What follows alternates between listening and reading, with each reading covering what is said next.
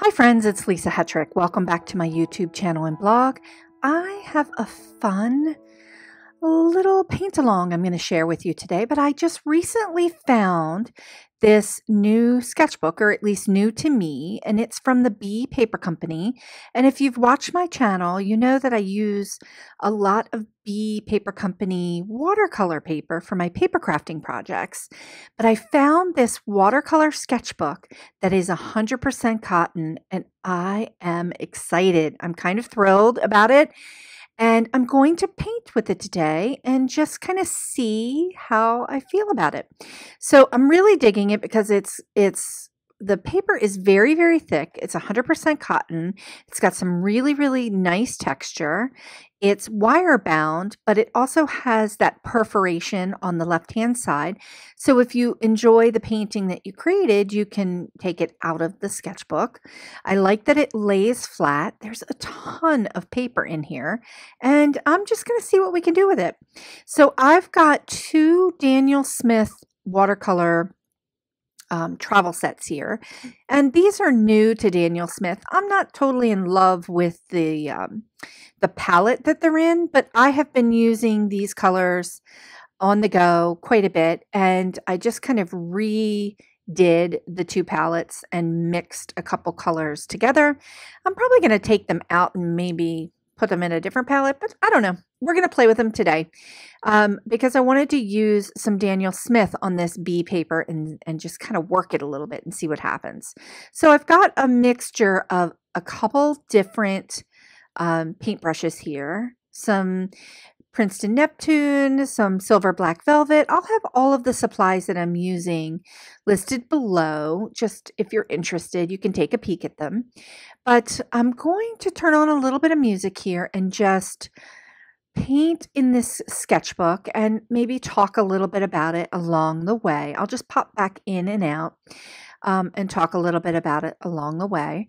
But I'm just doing some washy-washy watercolor here by just putting a little bit of the paint in the center of the floral and then just really, really wetting my brush and cleaning it up and just using that little bit of paint to create the blooms, to create the petals and getting that transparent look. So I'm getting that first layer of washy-washy watercolor on here really, really lightly and just building the shape and form of my flower. So I'm going to be going in and adding several layers because I'm using Daniel Smith watercolor, which is a really good artist grade watercolor. I really want to test this paper out quite a bit and see how much it can take. How much water can it take? How much paint can it take? And will the colors, as they dry and begin to fade back a little bit, continue to be super, super vibrant? And so I think they are going to be. I'm really digging it so far. And I'm really adding a lot of color and a lot of water here and working this paper. And it's taken it. So let's just listen to some music a little bit and paint along here. And I'll pop back in and talk a little bit more about the sketchbook and some of my thoughts. If you're painting along with me, just enjoy and really dive into it and just kind of have some fun. If you have any questions along the way, feel free to drop them in the comments. And I answer all of my comments, me personally. So if you have questions, just drop them in the comments and I'm happy to answer them. So let's just sit back and paint a little bit and listen to some music.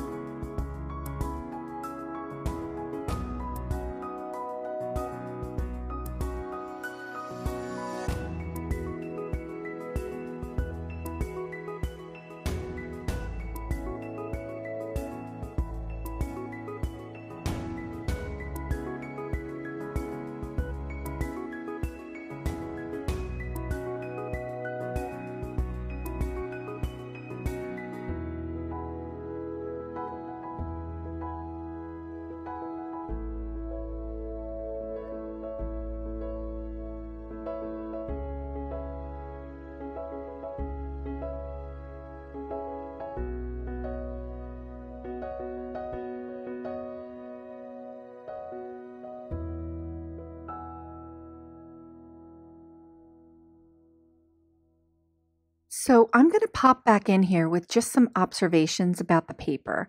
You can see that it's not buckling, and I have added a lot of water and about 3 layers of paint. And I'm going back in here and adding some more paint. So I'm doing some glazing, which is a layering. And when you layer watercolor, you can really enhance the luminosity of the color by letting the paint dry in between each time you use it. So you're letting it dry in between and then adding more color on top. And because the watercolor is transparent, you get to see all of the different layers that are coming up from underneath and mixing with the layer that you're glazing in on over top.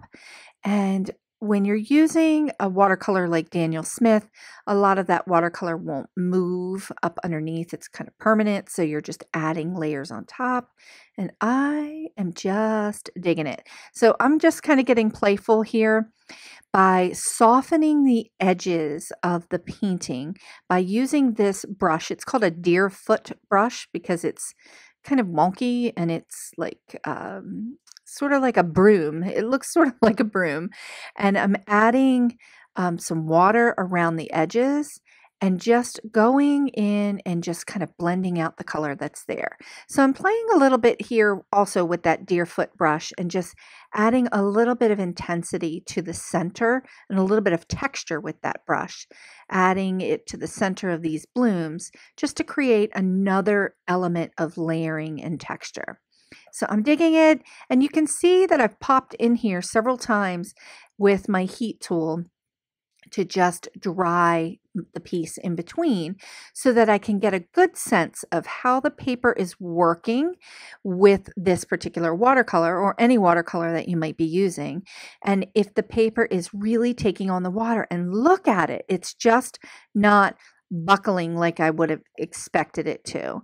It's really nice. So I'm very impressed with the 100% cotton. I've always been impressed with the B Paper Company watercolor paper for my paper crafting and card projects. But I really, like I said, I'm intrigued by the sketchbook.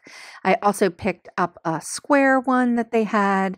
And because it's wire bound and I'm left-handed, it lays flat and I don't feel like I've got to fight with the binding of the book. So just my opinion on the book.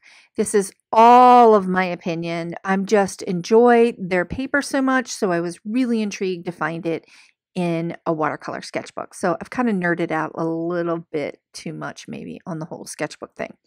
But having a sketchbook practice, though, a place where you can noodle out your ideas and practice techniques it's a really good habit to get into. I have a lot of different sketchbooks going at different times, and I get intrigued by trying different ones. And I've definitely tried sketchbooks over the years that I've completely abandoned, or I've ripped the paper out and used it for something else. So I'm just, kind of digging it and hoping that this is providing you with a little bit of inspiration to kind of get started on your own sketchbook practice. Okay, so I'm going to go ahead and turn some music on and let's just kind of ease our souls into the final stages of creating this painting.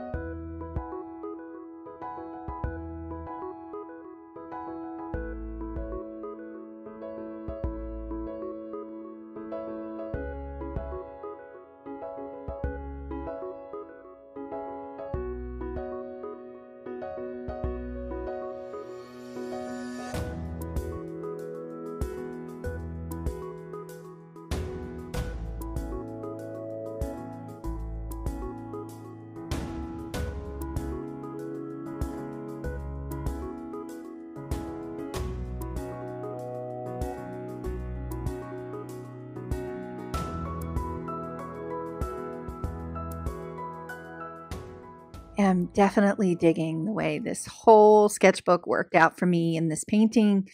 The fact that it's 100% cotton just kind of seals the deal for me, and just the colors are super vibrant, and I'm really, really enjoying this.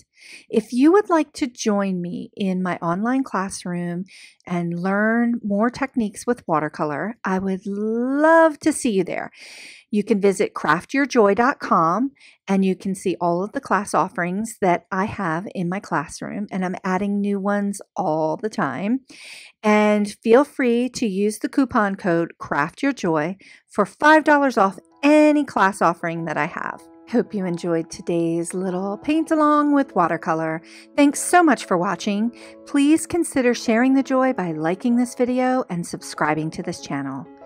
Thanks again, and I'll see you next time.